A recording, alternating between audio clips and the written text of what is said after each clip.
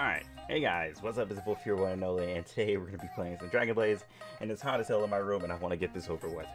So, the first thing we're going to go over is patch notes for the 10th. Okay, yeah, patch notes for the 10th. iPhones will now get, well, iPhone X will now get full screen adjustments.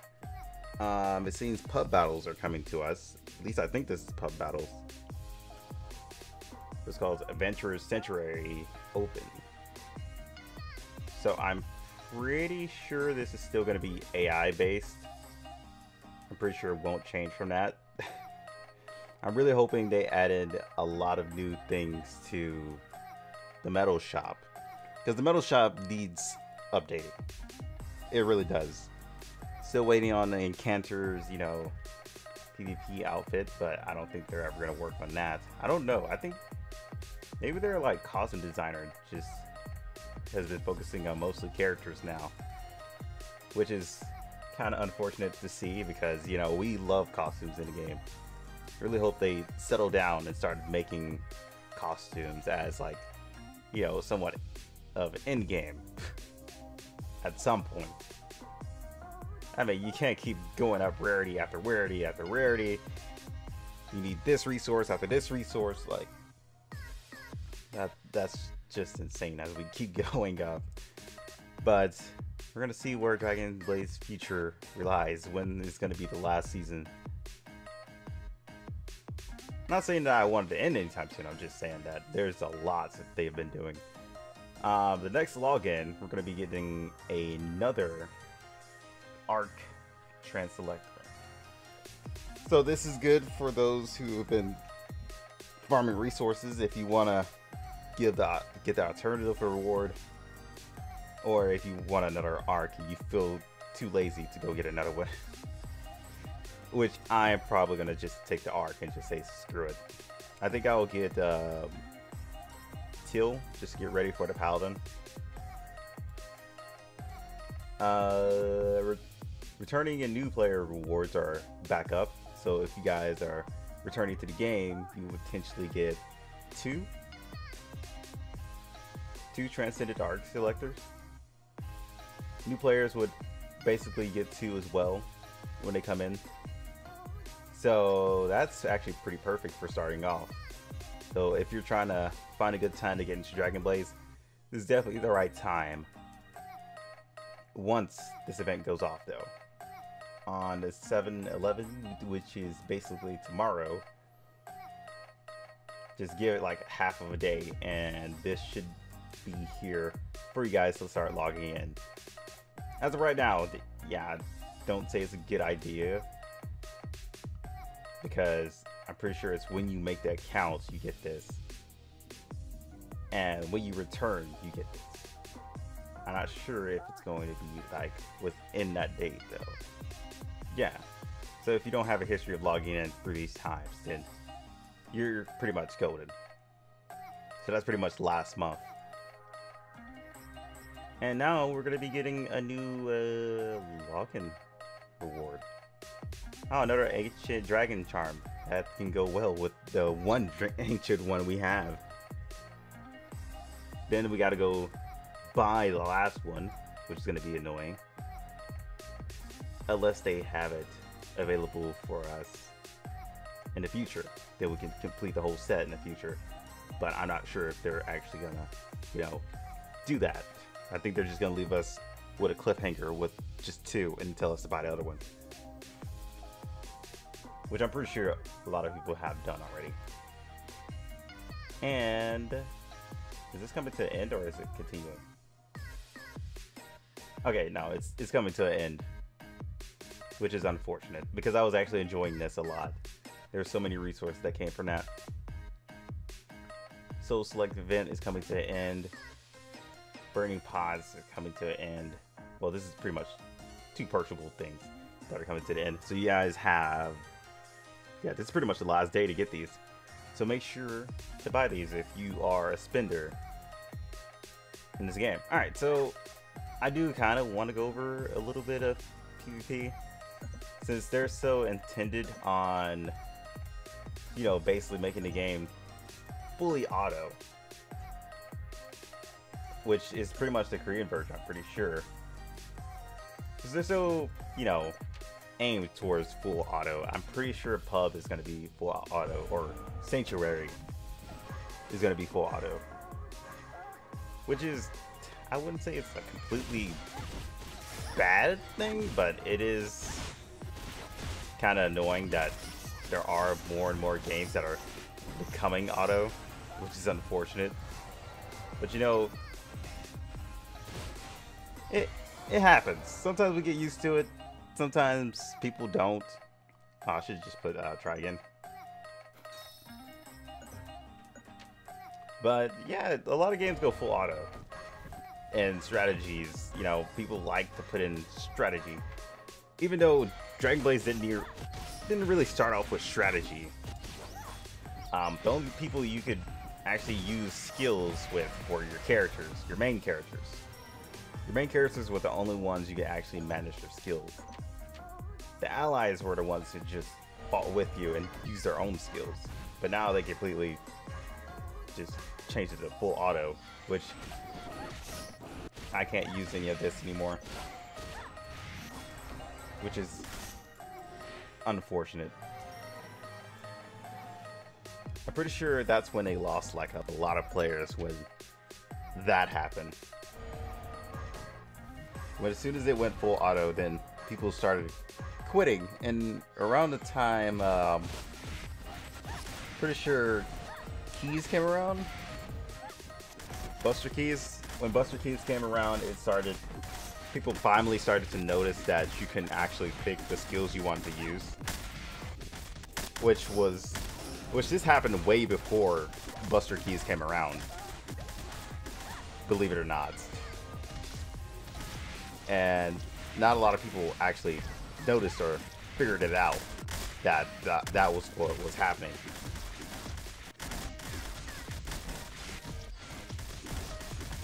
Which kind of does suck, but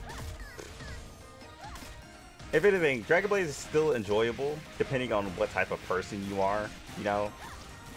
Like, if you're already used to the whole auto PvP and arena games like I am, and a certain amount of players who are still here, you know, just still farming and playing, then you should be able to get into this game actually pretty easy. It's not really all that bad, to be honest. Considering we did like the strategy and everything behind it, it's still not all that bad. Because we mostly still play because of the characters that look really amazing. I mean, I love Dragon Blaze's art style. It's just that they started to slack a little bit, and a lot of player base started to lose, you know, a little bit of faith just because they stopped making costumes. They started, well, pretty much hold on, let me start over. They stopped making costumes and they started to slack inside of the metal shop, and they were just rushing out characters after characters, trying to catch us up to the Korean version for some reason, which I doubt we will ever do. And no game has ever, well, I can't say that no game has ever like caught up to their Korean like side, but normally when a game starts on a certain console, or let's use Warframe as an example. Warframe started on PC, and slowly the console versions are pretty far behind, which leaves no crossplay for anyone just because they're pretty far behind. The console, which is pretty much Xbox and PlayStation, are behind the PC version of Warframe, and I don't think they're going to catch up anytime soon at the moment, unless they just pump out update after update, which I'm pretty sure they won't do because that's going to cause like a crap ton of bugs. But I'm pretty sure people really don't care about that, as long as they can grind and work towards it and be ready for what's coming to them. I mean, I haven't really heard of any like console people complaining that much about the PC version being ahead. I mean, they still get the stuff that the PC version gets, unless it's like costume exclusives, which 9 out of 10 don't happen, but still.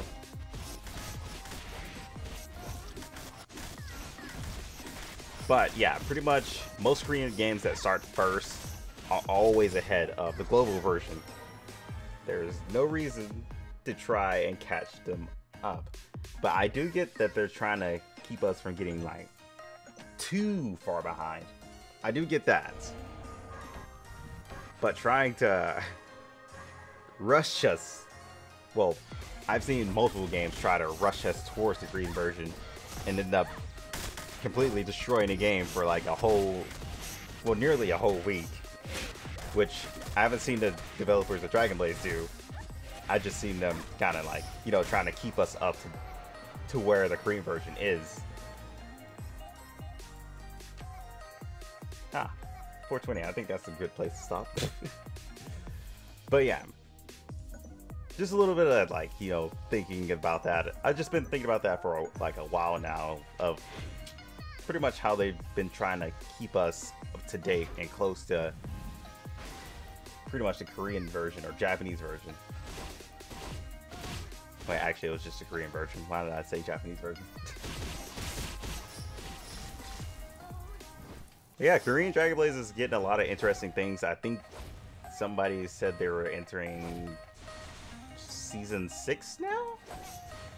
Which you guys know I don't really keep up with Korean Dragon Blaze anymore. I've just been focusing on global. To be honest, the reason I still, you know, just farm in Dragon Blaze is not because, you know, all the grind. It's just because I just need a game to farm while I'm asleep. I always leave at least one game up to farm while I am asleep. And Dragon Blaze is pretty much the #1 contender for that, considering that a lot of games really don't have that continuous farm. I definitely can't do it in the Alchemist mode because they don't have a freaking replay system to where, well, an auto replay system to where if you finish a stage you go automatically back in. Dragon Blaze does, so thankfully for that. Actually, I think I'm going to do this.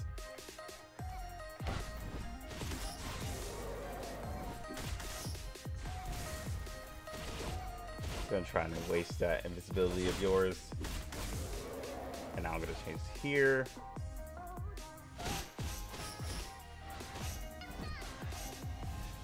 I gotta want to see how this matchup goes. But that's gonna hurt.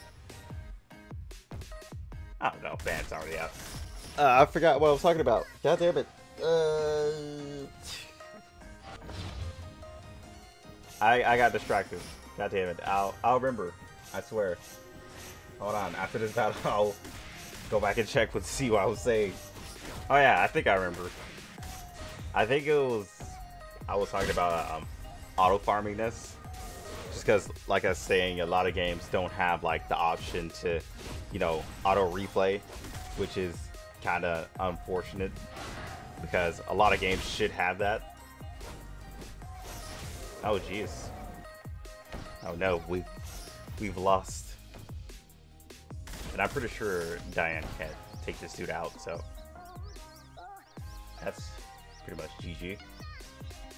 And that stun kind of wastes Kronos' shield. I wouldn't even recommend doing that combo. But yeah, a lot of games really don't have that function. And even if a game does have that function, there's not a way to hold on to stamina. Like in Dragon Blaze, it's easy to get stamina just because there's so many crystals and gems and stuff. But in other games, you would have to use that towards summoning just to get better units and better like overall team, which is kind of like forcing you to choose which one you want to do. Do you want to expand your team or do you want to farm overnight? And inside of Knight's Chronicle, I can't really do that unless the dungeons are half off. Then I would actually do that. So the thing with Knight's Chronicle is basically you don't farm anywhere in story unless you feel the need to farm in story just to level up, just because once you're in like the higher like modes inside of story, you start to get more XP than the special dungeons will give you. But the special dungeons would have like the unique items you would need to pretty much evolve your characters and expand them. But they would need to be half off because pretty much the game is using 32 of your stamina. And stamina inside of Knights Chronicle is kind of a little bit okay. Now that they changed to where if you have 200 friendship points, you can turn it into 200 stamina, which is actually pretty nice. Now we have another source of getting stamina, which does help. So, you know, it could cost a little bit of auto farm, but you would only get like a few rounds. It wouldn't last overnight. Dragon Blaze is the only game I know I can pretty much farm overnight with just 1,000 shoes. It's not a challenger dungeon. Well, a little bit of fantasy war tactics. They're there a little bit because they kind of give an option of that too. But once you're low on like potions and shoes and stuff, it takes forever to get back into the point where you can still night farm. But Dragon Blaze is the only one that does it way better for night farming. I should probably end it up here and not drag on anymore. So I'm gonna change to Ran here so we can clean up everybody.